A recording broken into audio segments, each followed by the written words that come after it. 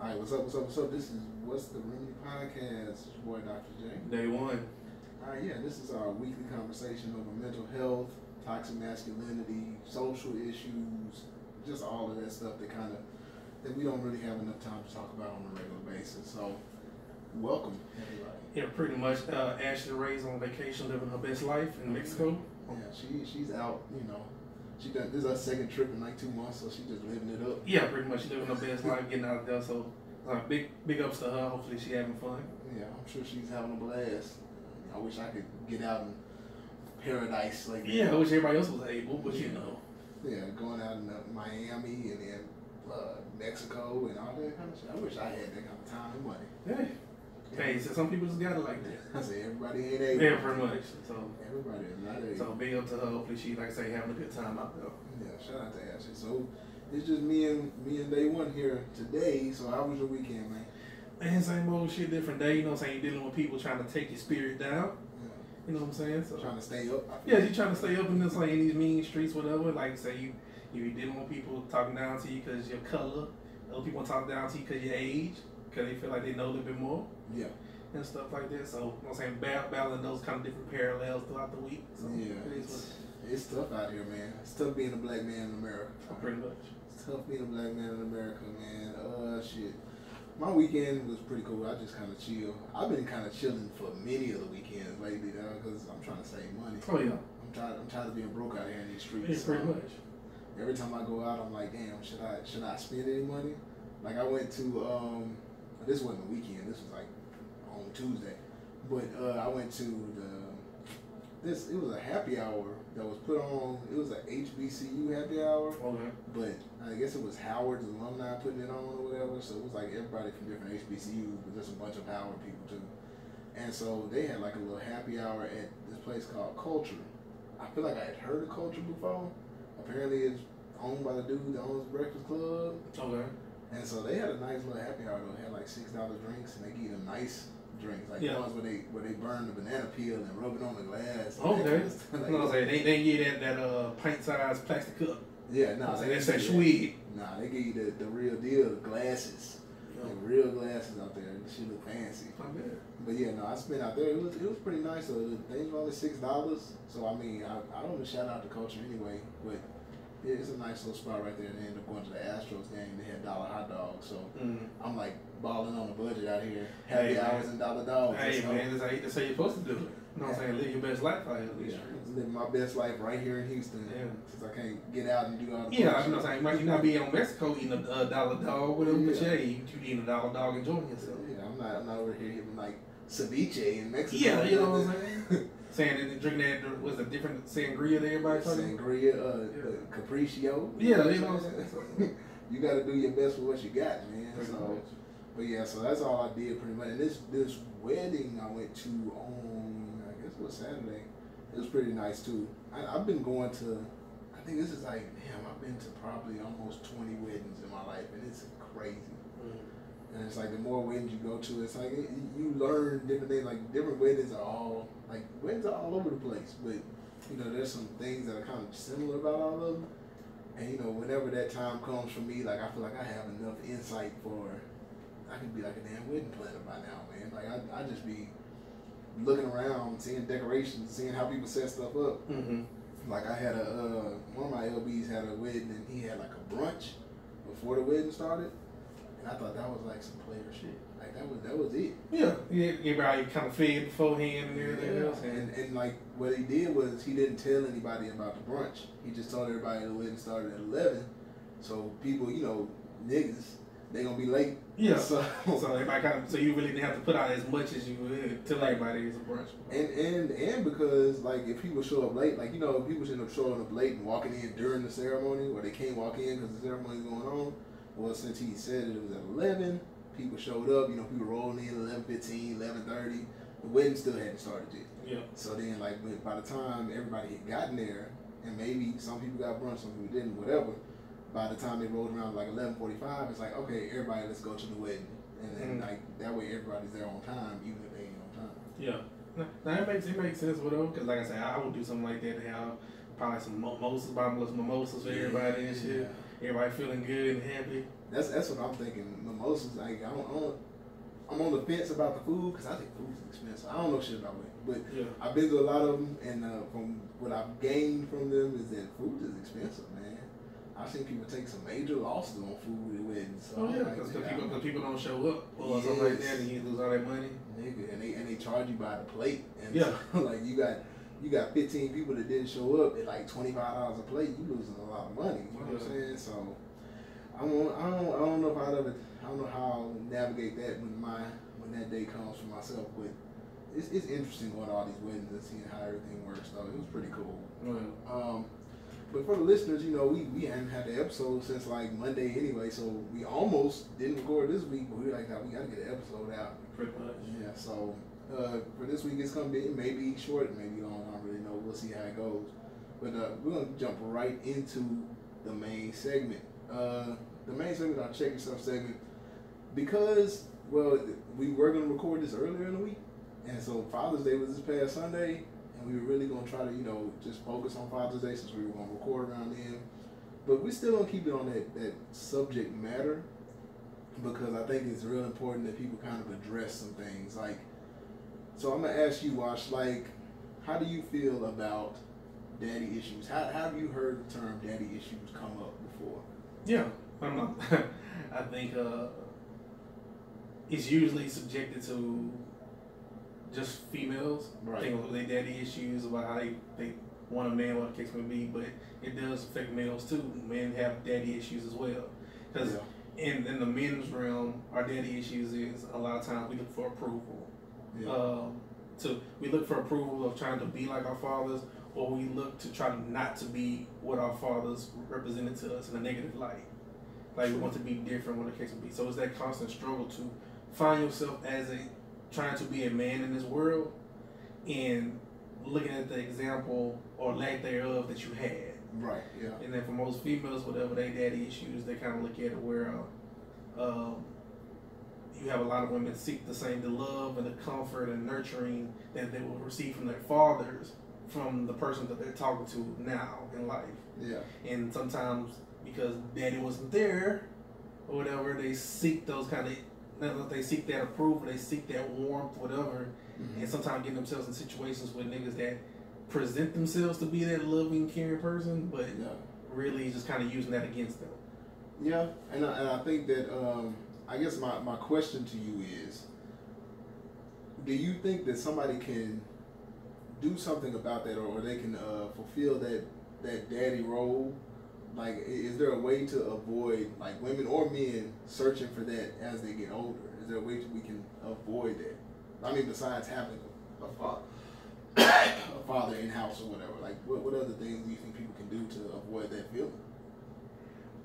Well, I think there's something naturally embedded inside you from youth. That's kind of hard to be in your adult life and looking at the relationships that you be like, okay, I'm not gonna look for this kind of thing. Yeah. But how can you tell yourself I'm not gonna look for that when you've been looking for that your whole life? Yeah. And I think that's a big issue that a lot of people go through, is trying to okay, but I think the first step about it is understanding what your issues is, or what you want, what you seek, because you should seek the things you want in your father. You should seek in your partner. Yeah. That's definitely. Whatever. So you know what I'm saying? Because you want your father to be a protector. You want your father to be caring. You want your father to be, you know what I'm saying, just fucking there for you. You know what I'm saying? Be your fucking around. So yeah, to want those same qualities in the man that you talk to for as women, you know what I'm saying, you should want those type of things. And I don't think the man that you talk to should feel like that's an issue. But it becomes an issue when you want somebody to play too many roles when they're only supposed to play one. I was gonna say, like, one of the things that I noticed just with working with people that have daddy issues, or women with daddy issues, males with daddy issues, even as far as like children that are dealing with it and experiencing it, is that like it's hard to move past that issue. Yeah. Like it's not something that you can be like, well, I mean, yeah, this was messed up in my past, but I got over it. It's not just something that you can get over. Like, it's something that takes a lot of work, and it's hard to like convince people how much work it really takes to like not react to those issues. So like you said, women that are seeking out like partners that fulfill a role of what they think their daddy should have been or whatever, or men that are trying to act out and act in a way like if they didn't have a father around, but they think a masculine figure is supposed to do, this is what a man's supposed to do, and like your only basis for that is if you don't have a male figure in your life, your only basis for that is TV. You know what I'm saying? So I'm watching TV and I'm like, oh, okay, these niggas do this on TV, so I'm gonna be just like them because that's what a man is. Yeah. And so I think that's where like I feel like, and I'm not gonna tell people that because I hate when people have a conversation with women like, oh, you need a man in your life. Like your child needs a father or whatever. I don't know if they necessarily need a father, but they do need somebody that gives away those principles or ideals of what a man is supposed to act like towards a woman at least, or towards society. Yeah, but like you're saying, if we don't have the role models in our households, we usually look for entertainment and TV stuff like that. Yeah. Like I said, when we was coming up, whatever, you had the Uncle Phils and the Carl Winslows and what I'm saying, even Bill Cosby. Yeah, you know what I'm saying. Cliff Huxtable was a great man. Yeah, Cliff Huxtable was whack, but Bill Cosby is an asshole. But Bill Cosby is a piece of shit, but Cliff Huxtable was the truth. You know what I'm saying? So you like I said, we looked at fathers like that, but you look at TV now, there's no real father figures like that. Yeah, that we can really relate to. And I mean, they've tried to like bring it to where you have some father figures like that, but even like not even just black father figures. Like you had, I don't know what the white shows back then. You had Step by Step, and you had Full House. Full House, where like Full House had 3 men in the house. You know what I'm saying? So like, it was a lot more. I guess because it was a lot more sitcoms back then, and since sitcoms have kind of played themselves out a little bit, and they're trying to make a comeback now. That's kind of where that father figure thing got lost. But at the same time, I guess I have to be understanding of people that didn't have that type of a nuclear family. Mm-hmm. And so, like, I know that most of them grow up to be well-balanced individuals and everything. And so they need more representation of, what is it like to not grow up with a father, but still come out, as a great individual. Well, like I'm saying, I'm like, we talking about looking at the Cosby Show and, Fresh Prince and stuff like that, as role models.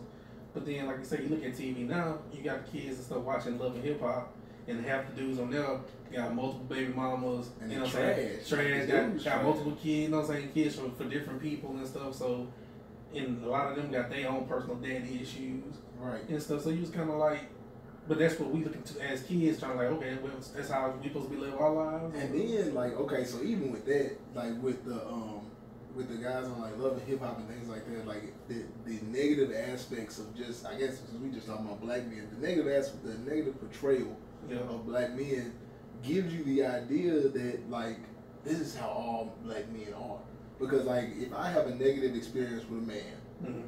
like let's say if I was a woman and I have a negative experience with a man, and then I look on TV and there's men on TV acting exactly like he act, then I'm gonna be like, well, that's just how all men are. Whereas like if you had positive figures up there, then like you could be like, okay, well, this man in my life did some terrible things, but there could be men out there like, you know what I'm saying, Uncle Phil. There could be men out there like, who else would we say? I'm trying to avoid Cliff Huxtable. Who was it? Bill Cosby, baby. But even like just to go, like I said, we going back in the day with shit. But even to go to looking at fucking Will Smith, mm-hmm. Like Instagram pages now and stuff, like he do a lot of stuff with his kids, his wife, whatever, living their best life, whatever. And people are like, hey, he's a real role model, he's being really positive and stuff. Yeah, we don't have that. That's one that you can shoot to, right? But you got perfect example. We talk about Will Smith, like they was doing like little challenges. They was in Budapest, I just seen the other day. Yeah, I seen that one. You know what I'm saying? Dancing and having a good time, family bonding, real positive shit. And on the other end of the spectrum, you got Future flying hoes out, talking about, I'm gonna try to ditch my son so I can come fuck. You know what I'm saying? So and the other issue is that like right now in society, and this is, I don't know, it's kind of a mixture of a problem with the way that pop culture is, and it's a problem with like the way that we react to pop culture, because like we tend to focus on the negative aspect of everything. So like when we talk about men, we talk about Future, we talk about all that kind of stuff. Like we focus on Future leaving his kids, he's trying to go fuck with these Instagram hoes, blah blah blah. But like at that same time, you have other people like Will Smith. I mean, because Will Smith is the example we use, but there are other men in entertainment that take care of their kids, that do right by their kids, that do all this good shit. But like we have, like our society focuses on whatever the negative one is.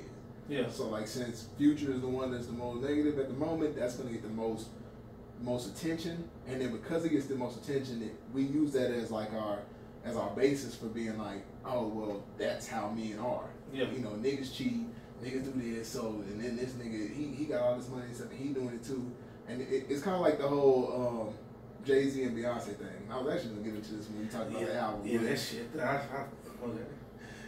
My thing about this whole Jay-Z and Beyonce thing, like my question for like Beyonce fans, and I hate to address Beyonce fans because they're crazy sometimes. Yeah.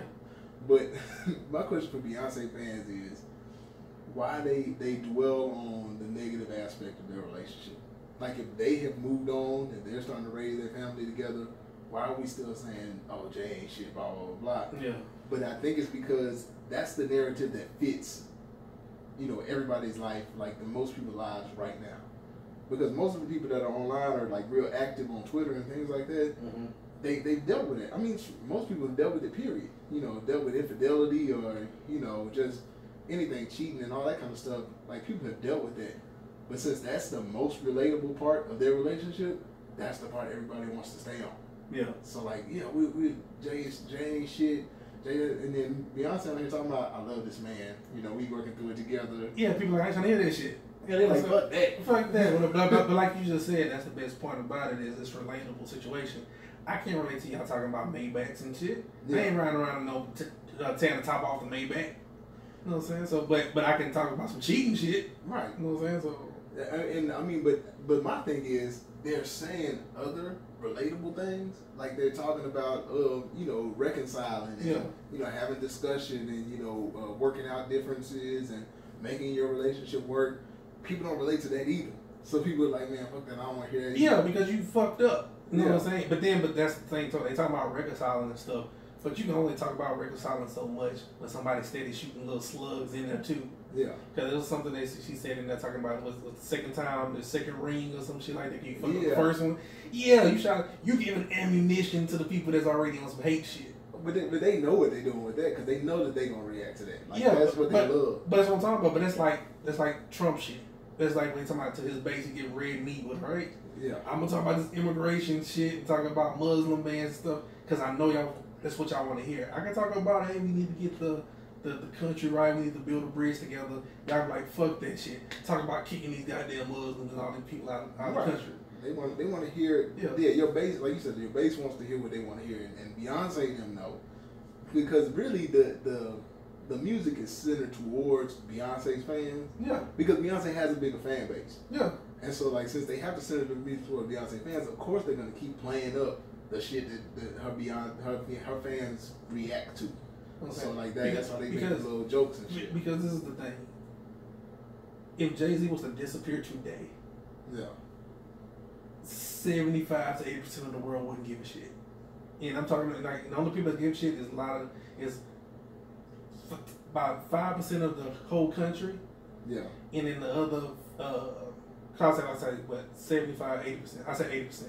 Yeah. Wouldn't give a shit. Right. 5% would be people all over the country, whatever, in the world. Like, oh, shit happened to Jay-Z. The other 15% would be niggas out on the East Coast. Right. You know what I'm saying? I was saying the East Coast, like New York niggas love. Yeah, like, you know what I'm saying? Love him. Yeah, like New York locked up. Fucking street poet, and we love him to death and stuff like that. Yeah. But wouldn't give a shit if he left and disappeared. Because people would be like, as long as we still got Beyonce, we good. Right. But if we used to lose Beyonce and Jay-Z still be here, it'll be, fuck what you talking about. We gonna have memorials every fucking day. Right. For losing her or whatever the case may be. Like people really care about Beyonce, and I think just to kind of draw back to what we're talking about, like the nuclear family that they have, like it's built on the fact that they work together. And so Beyonce knows that, okay, well, I want this team to work. We have a good business relationship. We got kids we got to take care of. Like, I think what people don't want to listen to or don't want to hear is how much work it takes to stay in something. Yeah. And to keep, you know, and I'm not saying keep fathers around because, you know, a lot of niggas just leave because niggas leave. Mm-hmm. But, like, in some cases, like, it doesn't have to be a split automatically. Mm-hmm. And so I think, and so like they've had this discussion before about how, you know, if you ask like your grandparents and stuff, how much they had to deal with to stay together for like 40 years, like they deal with a lot of shit. And so like, in order for you to really understand that, you have to understand that there's a lot of shit you got to go through, and people don't want to deal with that. People don't even want to hear about dealing with it. And so like, that's why like in the albums, like them having love connections and talking about how happy they are in love, and like a lot of Beyonce fans like, man, fuck that. I'm not fixing to be stressed for nobody. Yeah. But life is stressful. And no, life was very stressful. But then they kind of talking about this kind of brings up something else too, because it's kind of like with the whole point of marriage and stuff. Everybody talking about with that. People don't like that being said. I believe Jay-Z and Beyonce love each other. You know what I'm saying? It's like that. But it's a fucking business decision. It's a business. Like, a marriage is a business decision. Yeah, it's a business decision. And in his case, it really is a business decision, because at the end of the day, if you weren't married to this woman, you wouldn't talk to Oprah. Right. Because Oprah was the longest like, I don't talk to rappers. She didn't talk to fucking Ludacris. Right. You know what I'm saying? Ludacris is said way less shit than Jay-Z in his career. Right. Yeah. Ludacris ain't never somebody out selling drugs and shit. Right. But you know what I'm saying? But you hang around Oprah with the Obamas and stuff like that, people that you wouldn't hang around if you wasn't with this woman.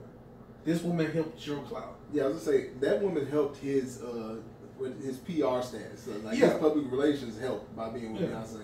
He runs businesses, and that's why like you're saying that like if Jay-Z disappeared, nobody would really care or know or really pay any attention to it, because Jay-Z like he's worked more in their relationship.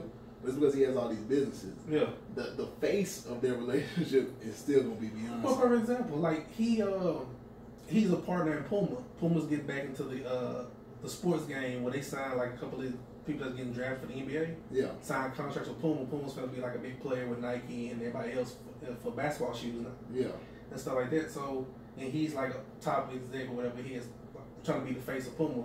Yeah. Whatever. So, you know what I'm saying? For him to be in that's a big move. Definitely. People don't give a shit about that. They talking about the Beyonce album that came out. Yeah. Not the joint album, the Beyonce album. I mean, I give it to them because I've seen some people say the Carters. Yeah, the Carters, whatever. The Carters, whatever. You know what I'm saying? So they, you know what I'm saying? They really want to say the Noses, whatever, because they was like, we give a shit about your last name. Yeah, they don't. No, like the people, like you said, the people that care the most about the album are gonna be Beyonce fans. Yeah. So they're not gonna be like big Jay-Z people. I'm like, we looking at the art for the album and the videos. Nigga, you look like you don't want to be there. You look like you was forced to be there. Yeah. You was forced to lay naked in the bed and shit and look retarded, looking like Mac and Me. And if y'all remember that movie with the little alien dude at McDonald's and shit. But see, that's me. Like, if it's me, I don't understand how you wouldn't be excited about having naked pictures with Beyonce. Like, I would be smiling all the time. Like why is this nigga not happy? Yeah, why is he not just ecstatic every day? I'm saying he don't look happy. His hair nappy and shit and stuff. He look thrown away. But it's just kind of like, I'm just here. I'm here because I fucked up. Basically. But with the drawback, because we were supposed to be on daddy issues, we got on this Jay-Z thing. But keep going. Yeah, but what were you talking about? Yeah, but basically, like, so the one big thing about it, since we still kind of talking about Jay-Z and Beyonce, one of the big things is that like their relationship stayed together, and it allowed him to be a father. And so like I said, I don't want to push the fact that people need to have fathers in their lives or whatever, but having a male figure has its benefits. Yeah. Having somebody there to, you know, treat their daughter like a princess or teach their son how to be a man. Because even just to draw into my own experience, like me and my dad's relationship, like growing up, he was more of like scolding me for everything. Yeah. He was like, you know, even when I was playing sports, I remember when I'd come home from like soccer games or anything sports wise, and my mom would be like, "Oh baby, you did okay, you did good." Like my mom would be real nice about it. My dad would be like, "You suck, man." Yeah, he'd be like, "No, why didn't you do this?" Like, like even when I was good, like when I got to like make varsity and playing football, and like all these other coaches like, "Man, your footwork is great," blah blah blah. My dad would be like, "I mean, but you know, you missed the block on the." I'm like, "No, come on, like, everybody telling me how good the game was, and I gotta listen to this when I come home." But just to have that there. To have somebody to be, you know, give you another perspective. Mm-hmm. And so, I mean, like, to me, I feel like that's always good. But I have this question for you. So, in light of the fact that we are a progressive society, and we're moving on past, you know, what's the word? The heteronormative. I'm about to say the gender norms. Yeah. And stuff. Okay. We're moving past heteronormative society. Yeah. What do you think about like 2-parent households with the same sex? So like, okay, let me give this article that I read. Pride Month. Yeah, it is Pride Month. Shout out to Pride Month. Yeah. But we love our LGBTQ. I'm I'm not gonna go with the rest. I'm not disrespecting you. Plus, it's like that's why you put the plus in. Yeah. But anyway, like, so this article I read actually it wasn't a lesbian couple, but it was 2 women that were living together. Yeah. And I seen it with the 2 black ladies. 2 black ladies. I didn't read the article. I seen what you're talking about. Yeah, but I actually read the article, and it was actually a decent kind of thing, because, like, okay, one of them got divorced, and the other one had, like, a live-in boyfriend that, you know, they weren't really talking no more, so they kind of separated. And so, like, but the one that had a live-in boyfriend had a 5-year-old son. The lady that got divorced had a 3-year-old son and a 13-year-old son. Damn, like me. And so, like, they ended up saying, okay, they lived in New York. New York is expensive. They said, like, the mean average rent for, like, a 2-bedroom was, like, they needed a 3-bedroom, and a 3-bedroom was, like, $3,000 a month. Yeah. So they were like, it's ridiculous. We can't do it by ourselves and raise these kids. So what they did was they moved in together, and they ended up, you know, making the master bedroom the room for all the boys. And so all the boys shared the master bedroom, and then, like, one woman had her room, and then the other woman had the other room. And they just worked together, you know, raising the kids. Like, if they kids need to be picked up, one of them pick them up. If one of them wanted to go out that night, like the one that had a boyfriend or whatever, she still would go stay with her boyfriend sometimes, and the other one would watch her son for her, and then so it's basically a 2-parent household. Yeah. So I sometimes wonder, because, you know, when they used to do adoptions, they wouldn't allow same-sex parents to adopt. They still don't. They still don't? Mm-hmm. Well, what I'm saying, it's a certain extent, because it's harder for same-sex parents to adopt. Yeah. You know what I'm saying? It's way harder, but it's even harder for regular families, a male and a female, to adopt. Like, you can have a regular income, like a nice income and stuff like that, and they still find certain issues that you give you reasons you can't adopt. Adoption is very hard for some damn reason. Yeah, and that's what's so crazy to me is like that they wouldn't allow same-sex parents to adopt, because, like, I'm reading this article, and you can see how having 2 parents in the household is, like, real beneficial. Even if they are both women. Yeah. I mean, to an extent, I feel like you still need a man around somewhere just to help, since you got boys. Yeah. But at the same time, I think that anybody that has a 2-parent household is cool, because, like, I work in schools, so, like, we see kids all the time that have, like, 2 dads, they have 2 moms or whatever, and I think that having that is better than nothing. You know what I'm saying? And so I don't understand why they don't allow same-sex parents to adopt, but that's getting away from what I was trying to say. Yeah, but like what you're saying though, like it's a joint effort for whoever you deal with. If you're dealing with a man and a woman, or 2 women, 2 men, whatever, everything's like raising kids or a family, whatever, it takes a 2-person effort. Yeah. And if you like I said, a single parent, whatever, that's a struggle, and you know what I'm saying, you shouldn't have to go through stuff like that. But you can have a situation where you have 2 loving people that's gonna take every situation. Why not have it? Okay, so my question, this is a long way around to my question, but my question is, do you think that they need a male? Like, let's say if it were 2 women raising a child, do you think a male is necessary? At some point in life, like, the male doesn't have to be your partner. The male has to be, but that's the whole premise of we going back to a village raising a child. Yeah. You know what I'm saying? That's why that term was always used, whatever. Like, yeah, you might not have a male, I'm growing up as a male in my house, whatever, but not have a male presence in the household. Yeah. But my friend down the street, he has his dad. His dad looks out for me. Yeah. Or I have a coach, whatever, that looks out for me, or a certain teacher that looks out for me. Mm-hmm. And stuff like that teaches me stuff, whatever, or uncles, whatever case, and family members. Everybody takes effort into raising that person. And we don't do that. A lot of people don't have that village anymore. Whatever. Everybody's kind of like left to your own devices, because everybody now in the progressive world we live in is like, I'm on my own shit. Yeah. I ain't got time to worry about your kids if I ain't worried about mine and shit. And it's just like society in general is just selfish as hell, because it's like everything we do is like, okay, I'm looking out for myself, like, and don't touch my kids, don't tell my kids nothing, because I mean it happens even like in the school, like we have to be able to like discipline kids, or at least tell them something when they wrong. But you'll have parents come up to the school and be like, you can't discipline my child, you can't talk to my child. Like, I mean, so what do you want us to do? Because I mean, and so that's what makes it hard for me. Like when people don't have a male in the house, because like I said, I don't think that you necessarily have to be with a man, because they're women that live together, they're single mothers, and they can be fine by themselves. They're strong, independent women. That's fine. But I think that like having a male around is important. You need some type of male influence and stuff in your life. Like I say, going back to my life, like me and my dad, whatever, playing sports, playing Little League and stuff. I remember I had partners that I played Little League with that didn't have dads in their life, and we used to have practice, whatever. We used to go pick them up and bring the practice, whatever, and bring my dad, bring them home and stuff like that. And that takes we look at it back then like that was nothing. Right. But if you look at it now, it's like that is really big to be like, hey, this ain't my son, but you're cool with my son, and I'm gonna treat you like you're one of mine, especially when you're with me. Yeah. So you know what I'm saying, you're good. Like I said, when we used to go to practice, whatever, it's not like we have practice after practice, whatever. We stop at the store. You know what I'm saying, get Gatorade, Powerade, something like that. Like my dad gonna buy me something, mama give you some money. Get you no money. You stuck out till you get home. Type shit. I hope you got some water at the house. Yeah, I hope you got some water at the house. You know what I'm saying? Like, if my dad was going to feed me, whatever, he's feeding whoever was with me. Yeah. Or whatever the case may be. And that's how you're supposed to be, but you don't really see that. Yeah, and because people are, like I said, people are more or less like so selfish and kind of self-centered nowadays. That like if you do things like that, you got to worry about having a backlash from it still. Like, okay, I'm going to go buy him a Gatorade.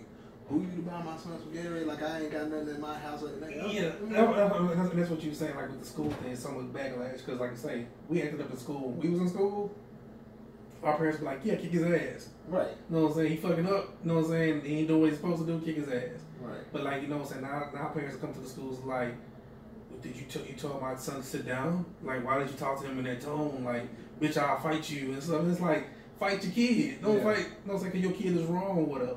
Yeah, you gonna make me lose my job by whooping your ass. So, yeah, you know what I'm saying? It's just the stupid shit. But so like I think that like I said, males are kind of necessary. I mean, not necessarily, like I said, not necessarily have to be in the household, but they need to be some way connected. Even if it's like a woman and her uncle or her cousin or something that every once in a while pick up the little boy and take him to the basketball court, or you know what I'm saying?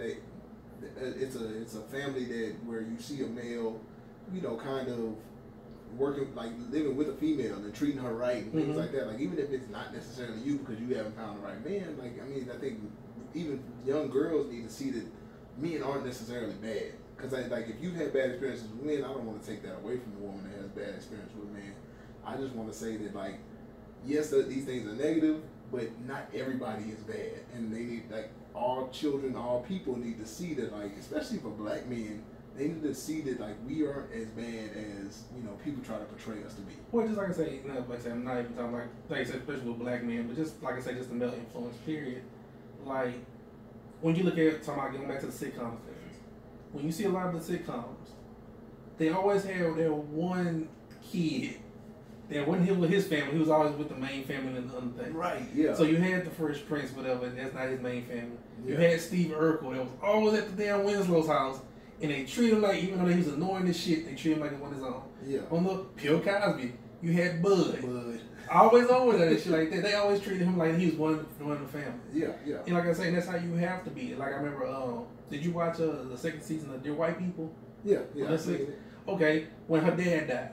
Yeah. And old girl that she always getting into it and act white, whatever, was like, no, I'm going to the funeral because she's like, even though we fell out before, whatever, your dad still talked to me. Right. And stuff. Your dad was always he always talked to me and told me to keep on going and stuff like that. Yeah. So so that wasn't that man's responsibility to do that, but because at one time you was with his daughter, he considered you like his daughter too. Make sure you was taking care of her. And I want to add this before we get out of this topic is the other thing is, yes, I believe that you should always have a man around, but also as men, we have to be that type of a man too. You know what I'm saying? To where like we are that type of man, like you said, like your dad would be. Where when I see a kid doing something, or if it's a kid that's connected to my kid, like even if it's not mine, I'ma help. Yeah. Because like I want them to see that there's a positive male role model. Okay, so even if like the mom, like that's why I say I don't want women to think that I'm saying you got to go search out a man for your son to be around or search out a man for your daughter to see doing positive things. But I think that at the same time, men need to be presenting themselves in a positive aspect so that outside people can see it, whether you are with the woman or not. And I think that's where a lot of this kind of gets confused, is because a lot of men act a certain way because they're trying to get a woman.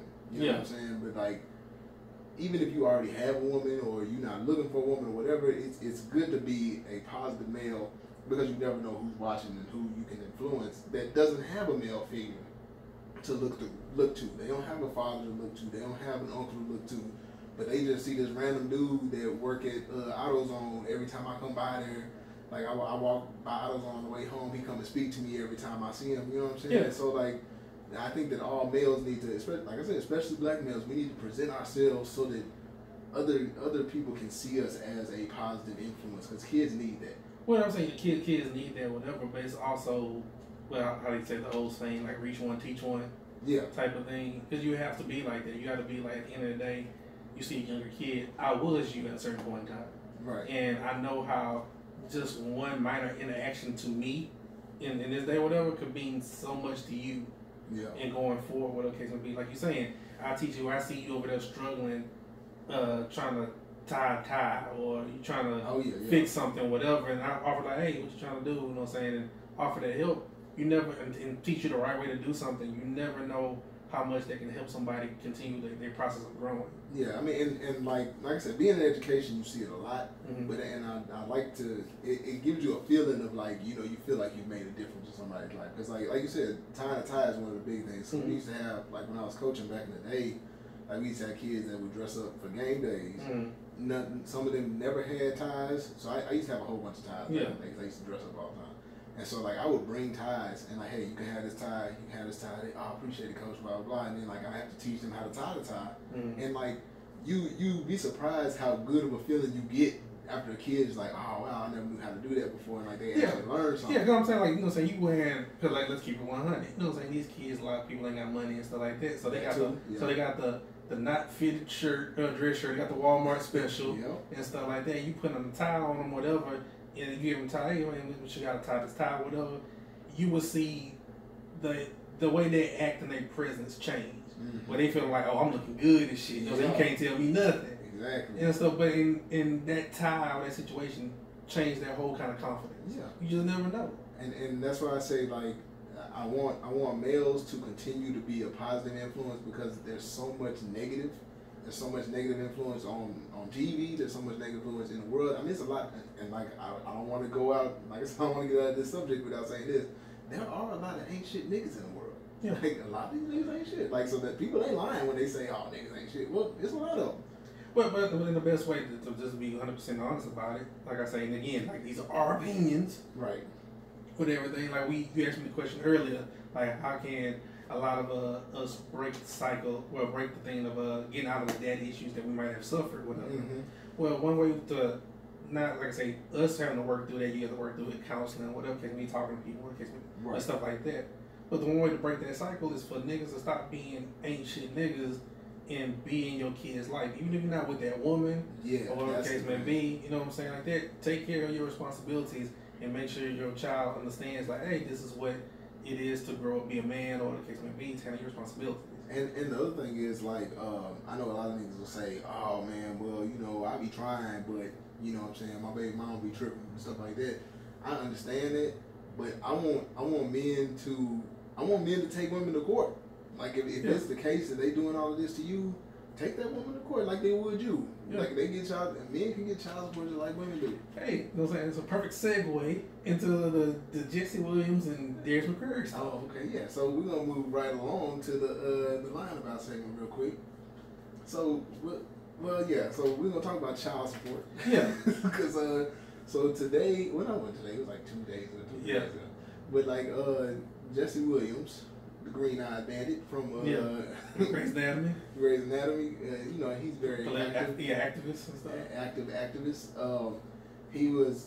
The judge just ordered him to pay $100,000 a month in spousal and child support. Now the thing is, he was already paying $50,000 a month. Yeah. And so the judge decided to raise it because he did it in California. So in California, the judge can raise it whenever you feel like. Yeah, they always screw you in California. Right. They say you never have a house in California. Yeah, they say, yeah, you get married in California. If you divorce, it's up to the judge's discretion how much money your spouse gets. So even though I think she only asked for like $50,000. Yeah, and the judge upped it to $100. Yeah, because she said she couldn't survive. Yeah. Off of what she was getting, because she was getting a nice little sum of money, but she's like she couldn't afford her lifestyle. Yeah, she couldn't afford to keep the lifestyle that she was used to. Now, mind you, this nigga Jesse Williams was pulling in $520,000 a month. Mm-hmm. So I mean, he close to about $6 million a year, he close to about $7 million a year, and then he giving up one. But this is the issue I have with that. Like I said, he's still winning. No, with 400,000 and whatever else he got his hands on. But this is my thing. It's the same thing like an athlete. Like he's probably making about a good chunk of that money, a good 80% of that money from Grey's Anatomy. Right. Grey's Anatomy get canceled next week. Where that money coming from? Yeah, you gotta find a job. You know what I'm saying? Which that ruling came down, like I said, a couple of days ago. The funny part about it, the day before that, Darius McCrary, Eddie Winslow, Superhead, his husband, he came out of his court case for his kid. He got his child support reduced to $29 a month. Yeah. I don't know. I'm trying to figure out how you got $29 a month because I know niggas that got regular jobs don't pay that little amount. Yeah, that's what I'm saying. So that nigga ain't got no money. I don't know how he finesses that to happen. I'm pretty sure it's because he's not bringing in a monthly income. Because like I'm sure the most he's living off of right now is like residuals maybe of like old shit that he did. Because I haven't seen Darius McCrary in anything in a long time, and that's his job is acting. So like and that's the thing about actors, like if you haven't seen them in anything, that means they're really not making no money. Yeah, well he has some projects coming up. That's when everybody was like, that's why his name been in the news because I think it's some show that's gonna be on OWN or something like that called Monogamy or something like that. Whatever I think he's in, but then he's got some theater stuff coming up too. Yeah. So, but like you say, still just finesse. Like I know people that got shit that's paying at least a couple of hundred. Yeah, I was saying you get a couple hundred is low for child support. Yeah. So but you are a well-known actor and shit and stuff. You $20 a month. Yeah. So that's just the real in each end of each spectrum. I was gonna say I feel like it has to have something to do with the fact that like his monthly income is low or something for right now until the check's clear for whatever projects he's working on maybe he used that as a catalyst for him to get his child support payments lower. Whatever he did for him. Well, that's what I'm saying. Like I say, just child support. Like I say, with the daddy issues like that, child support is just a sketchy thing anyway. Cause I believe child support sometimes creates a lot of daddy issues because like they had a picture of like this little baby whatever. And her mama, like they both were dressed in Gucci. Yeah. And so like, and the baby was looking at the mama, and they had like a little caption talking about, "Damn, whole way, that money was supposed to be for me." Yeah. And stuff like that. Why you got Gucci on too? With her, right? Hey. And stuff. So because you have situations like that, people like I need to afford my lifestyle. It's like, right, wrong with that. You get the fucking job. Yeah, like that's not your lifestyle. And, yeah. And I had like this conversation before, but I was just talking about people that are married. Because for some reason I was watching the Housewives of the Potomac. Okay. So like all of them were talking about all this money stuff and like they got into it because they're like, oh, you only here because your husband got money, blah blah blah. Yeah. I'm like, well, I'm out here because your husband got money. Yeah. And then so like I was talking to my gal about it and she was like, well when they get married, it's both of their money. And I was like, I feel you, but at the same time, like when you run into a situation like this, where like Jesse Williams' situation where he was with his wife. And I understand she deserves some kind of money for putting up with whatever and having the kids, all that kind of stuff. But at the end of the day, the lifestyle that you're trying to keep up isn't necessary. Now, if you're talking about a lifestyle for your kids, I understand. Yeah. But if you're talking about you, like you trying to keep up a lifestyle that I created, that's not your lifestyle. That's my lifestyle. You're trying to keep up. and like I say, there's a lot of ain't shit guys out here and stuff like that. But for situations like that, I can't be mad like at 50 Cent. Like, for his oldest son, he was talking cash shit, like he's out from the throw a party or whatever, because he's making his last payment. Yeah. And so, because at the end of the day, if you haven't done anything to progress your living situation in your life, you've been living off the money that I've been giving you, right? Then, yeah, that money has an expiration date on it. Yeah, it's going to dry up eventually. So when it dries up, what you going to say? Like, the kid is older now and stuff like that, so whatever chicks you was getting, you want to do something about it. Man, I don't know. But all I know is that Jesse Williams is, I mean, he don't take that ill, but I mean, he's still winning because I heard he messed with Taylor Brooks and stuff now too. So, oh yeah, so it's all good. Yeah, it's all good for him. Like I say, he's out here still ripping for the black man. Yeah, and holding it down with his green eyes and shit. Yeah. But the other thing that came up, speaking of like just, I guess, relationship, is I mean, I guess it's not really tying. That was a bad segue. Anyway, okay. But anyway, so XXXtentacion. Yeah, that's a bad segue. Yeah, that was a terrible segue. But that's why I just stopped myself. Speaking of taking L's, that's fucked up. Yeah, that's why I stopped myself because I couldn't figure out what I was gonna say next. But, keep that same energy. So speaking of taking L's, let's get on to XXXtentacion. Yeah, no, but XXXtentacion, he ended up getting killed. Not that that's funny. Yeah. But no, he ended up getting killed outside of a bike shop in Florida somewhere. Yeah. But now it's like fucking Jay Prince said though. You out here campaigning, your ass gonna get elected. Eventually, you gonna get elected, man. Yeah. And so I wanted to bring this up for a couple reasons. So I mean, of course, it's sad that he got killed, but at the same time, and I hate that I said "but" after that too. Yeah. But at the same time, like it brought up a debate because XXXtentacion, I think I had like a shortened version. I'm just saying X. Yeah. So this dude X had some pending charges on him. He was supposed to be going to court for abusing his pregnant girlfriend, raping and kidnapping. Yeah, charges. It had like attempted rape, kidnapping, some other stuff, and then of course really bad shit. Yeah, like and then like the pictures of her like beat up and her eye bloody and like she had to get surgery to correct her vision and that kind of stuff. Like, so he beat the brakes off her. Like it was bad. Yeah. But anyway, so like it brought up this debate about people not feeling sorry for him dying. How do you feel about that? Glad you asked that because I did have some feelings on this shit. All right. I feel like this with some people that's dying in the world we live in. Sometimes it's just best to be like, hey, sad story, tragedy. Rest in peace, bless his family. Keep fucking moving. Because there's no reason to bring up his pitfalls, and there's no reason to bring up his successes. Because at the end of the day, a lot of people are all fucking flawed. Some people more than others. And I'm not finna be on the side of, oh, we should celebrate this man. You know what I'm saying? But then like, oh, you know, so he made some great music, like Kanye tweeting that man, you were so creative. You're so creative, and I wish we had time, this and that. Oh, I'm just gonna negate the fact that you beat the shit out of this woman, at your baby mama and shit like that. It's like, because this is my thing. For all these, I'm gonna say it like this, all you motherfuckers out here that's out here, you know what I'm saying, hyping up this XXXtentacion or whatever. Like I said, I'm not even fucking mad at you. But y'all better have the same fucking energy when Bill Cosby died. Exactly. That's what I'm saying. Like you can't look at one person and say, yeah, they fucked up, but I mean I like them and they cool, so it's cool. And that's why like my whole thing was I think that there's a gray area in there, and I think that's where I like to exist. Yeah. To where I'm like, I'm not gonna celebrate the dude dying because I don't want anybody to die. No. I think justice should have been served for him. I think he should have been locked up, and I think that everything should have been stripped away from him for what he did. But at the same time, I'm not gonna be like, you know, yeah, I hope this nigga die in his sleep or some shit like that. Like I don't wish death on nobody unless, you know, in extenuating circumstances of like killing people. Yes, I want them to die. Yeah. But like as far as just, you know, doing things to people, I think that penance should be paid to those people. Penance should be paid to those people, you know, as that time comes. But you know what I'm saying? I just couldn't get with the whole people getting celebrating his death.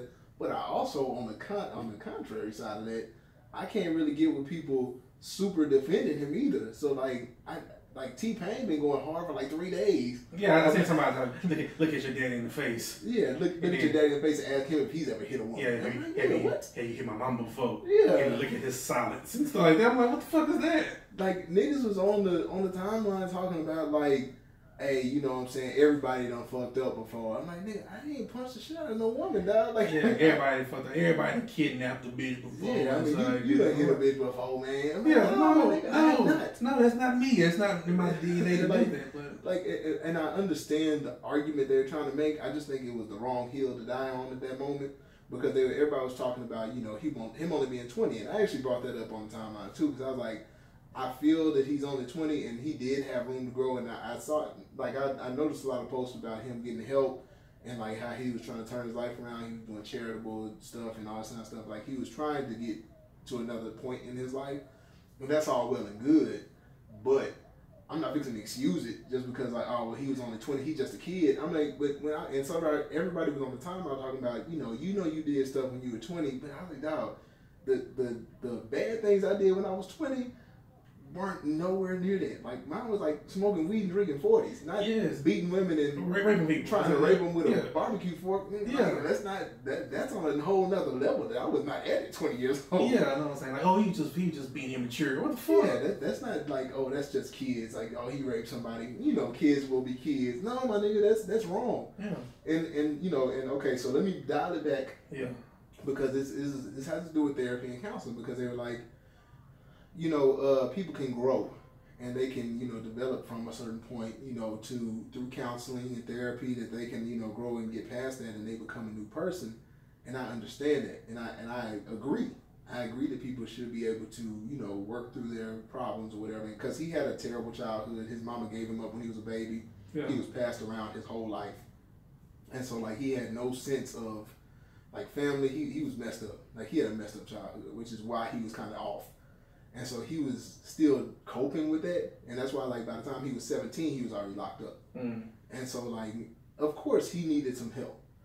But I'm not gonna say, hey, it's cool that, you know, he was working through some things. That's why he beat the shit out of that girl. That's why he raped people. You know, I can't say that that's a coping mechanism that I can be okay with. Yeah. Some people deserve to be locked up. Now, can they be rehabilitated? Maybe. He didn't reach that point. So I can't say, oh, well, because like I saw comparisons to him and Malcolm X and Maya Angelou, and I'm like, come on, dog. Like, y'all pushing it now. People, I seen somebody, him and what's the dude, the white rapper, Lil Pip, whatever, that died. Like, it's like they were like the Tupac and Biggie of our generation. No, come on. And bro. I was like, what the fuck? Like, don't do that. That's what pissed me off. I was like, come on, don't do that. But you got kids like, who's that? K. Michelle came on. And she went out talking about, like, we don't know what's going on. Like, her son is devastated and stuff. I'm like, first off, your son should be listening to that depressing ass music and stuff like that, because like there's nothing happy about a lot of the music that comes out now. And it's not even that he couldn't listen to it, but the thing is, like, even if he listens to that music, because we listen to a lot of music, but somebody else should have some influence on your son's life besides that music. But I guess my point is, for that just shows that who we idolize and who controls us. Like, you in the entertainment business and your son don't look to you, he's devastated about somebody that he ain't fucking met and all something. He's fucking. But like I say, everybody has somebody to latch on to. Like, Selena died, people fucking went off. Yeah. And stuff like that. So I understand that having an attachment to somebody, right? But it's like, you need to be more in your kids' lives or whatever. Like, cause like, if, this is my thing. People went off and went mad crazy. Selena died, or whatever. Yeah. So like bitty bum and stuff like that. Corpus Christi. Yeah, know what I'm saying? Stand up. Know what I'm saying? Texas fine. But that was like, people enjoyed her music. A lot of that dude's music is like sad and depressing, and it's just kind of like, the kids said that it like spoke to their like teenage angst. But then that's my thing. It's like, what the fuck is wrong with you kids? Like, kids are fucked up. No, what I'm talking about, that starts the conversation. Like, we really need to get to these kids and be like, hey, if this is what he's speaking to y'all soul, what about it? Because you know what's, people like my age and older, a little bit older, whatever, they spoke to their soul. R&B music, like the sad songs, whatever, your gal left you, some shit like that. That spoke to your soul. Like, nah, it should be like kill yourself kind of music. No, like, wow. Like one of my favorite songs, whatever. You know what I'm saying? It's kind of depressing, but at the same time, it makes you feel like fuck everything. But I don't want to kill myself. Right. Fucking Zero, 1D. Yeah. You know what I'm saying? Do bad, just be in 1D. What? Fuck it. If you know, bitch ass nigga, put a yes. You know what I'm saying? I'm like, hell yeah. But that just get me like, fuck everybody, I'm on my own shit. Yeah. I'm not, fuck everybody, I'm out. Yeah. I'm gonna go slip my wrist and shit. Life over with, my nigga. Yeah, I'm just like, what kind of shit is that? Like, somebody need to get to these kids and be like, hey, y'all gotta dial it back a little bit. Yeah, man, like, it's just crazy. Right to the Cash Money days, I just shake your ass and I already talk about cars and shit, and you know, they want people to tap into their emotions. Like you said, it's just the whole situation lets us know that there's a lot of stuff that needs to be addressed. One of which, like you said, is kids and how they're processing information and things like that.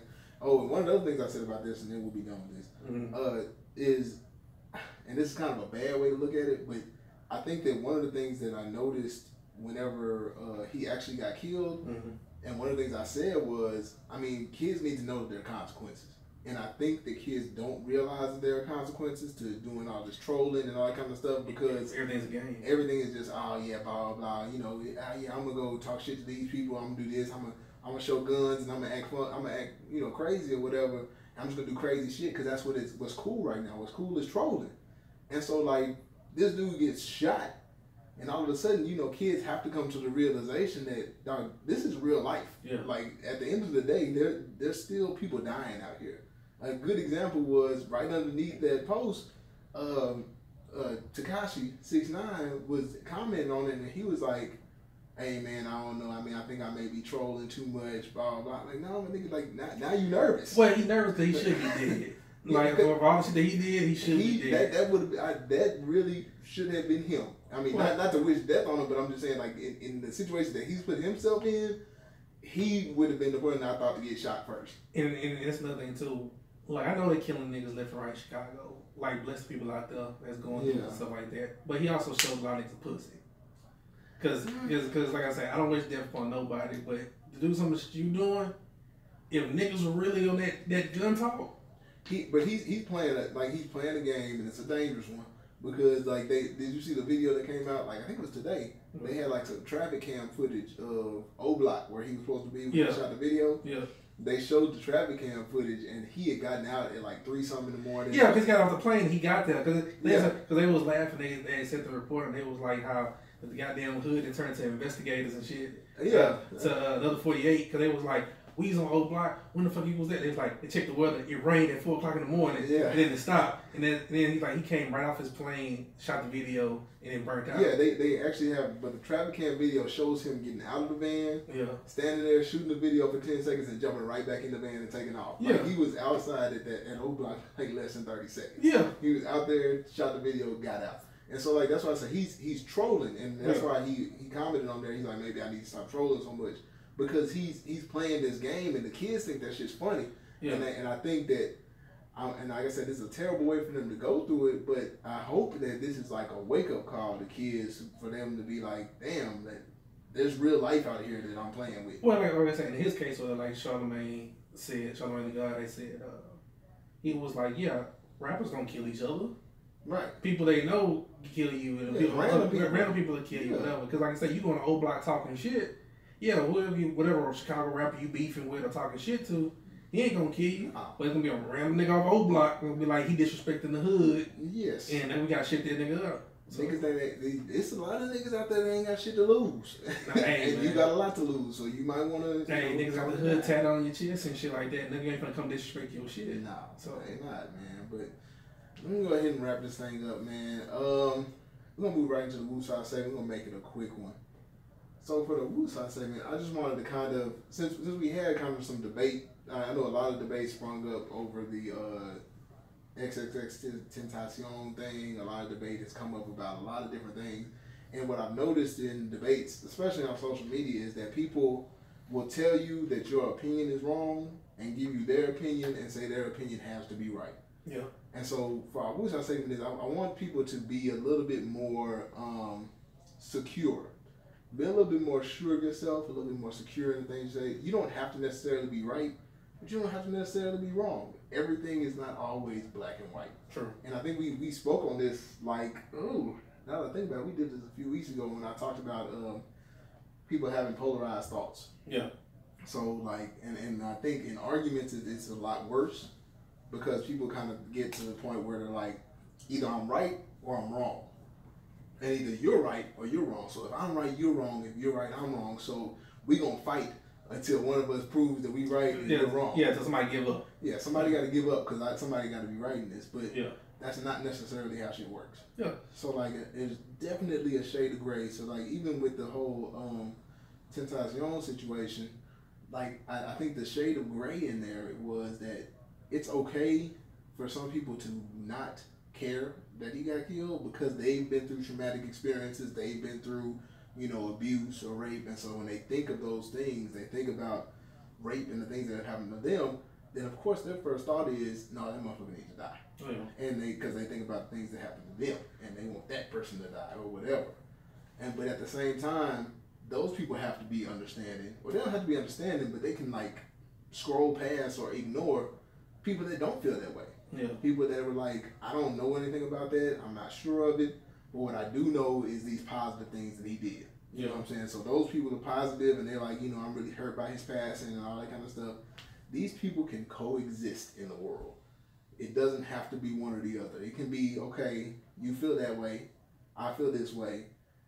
And there could be people like me that are like, I understand either side. I'm not moved either way by the kid's passing. I understand that he did have room to grow for that side of the people that are really mourning. You know, he did have room to grow. But I'm also on the side of people like, he fucked some shit up while he was here. Yeah. You know what I'm saying? So like, there could be people like me that, you know, I'm kind of in the middle. You know what I'm saying? Well, I'm saying, but you have to always understand that everybody's not going to agree with you. Right. Like they always say the saying, what is it, 3 people going to agree with you, whatever you say, 3 people not going to agree with you, and 4 people going to be on the fence. Right. You know what I'm saying? So, like I'm saying, if you seeking 100% approval by whatever the hell you're talking about, that's not going to happen. Because everybody's not going to agree or approve what you're talking about. So to browbeat them, to try to get them to come to your side, you know what I'm saying, that's not, you know what I'm saying, you're not speaking in facts or whatever. Because like I say, you can give some people, and that's another thing that's created by our society, created by our president, like with alternative facts and everything and things of that nature, where people, you can tell somebody and give them factual statements about, hey, X, Y, Z, this is why this is, and they will still like, well, that's your truth. Yeah, that's not true for me, so that's not the facts. But I mean, like I said, you have to learn, and people have to learn to exist in a world where people are going to disagree. Yeah. People are going to disagree. You may not be right. They may not be right. Both of y'all could be wrong. Like I said, there's 3 sides to every story. So even if you're telling the story, one person's going to tell one thing, one person's going to tell another, and somewhere in the middle of that is the truth. Yeah. You know what I'm saying? So it's the same thing for arguments, debates, anything like that. Just remember that, you know, leave some room for some gray.